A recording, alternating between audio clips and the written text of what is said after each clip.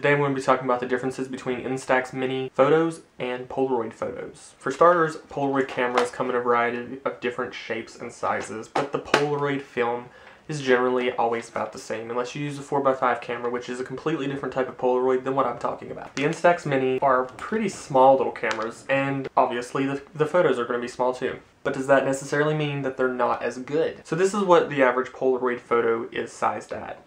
And this is what the average Instax photo is sized at. As you can see, there's a bit of a difference. As far as quality, with the Instax Minis, you're actually going to get better quality results, more clear and crisp results, because the Instax Mini cameras are a newer technology.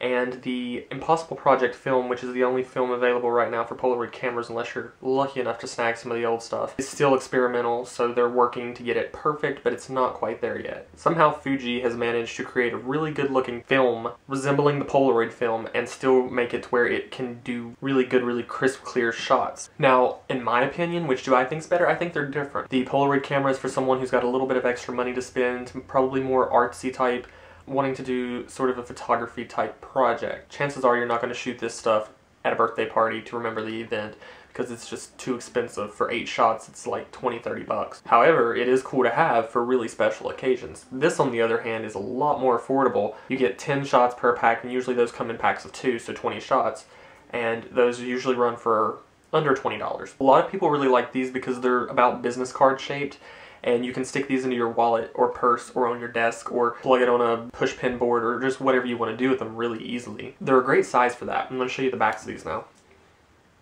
As you can see, these are 2 different types of film, but it just depends on what you're wanting to use it for. Are you wanting that more old and vintage type look with your Polaroids, or are you wanting a really cool camera to help you capture your memories right now and remember them in a crisp, clear way? Either way, I recommend checking out the link in the description for really cheap, really affordable prices on the film for both of these, and really great deals on camera. As always, keep living the analog lifestyle.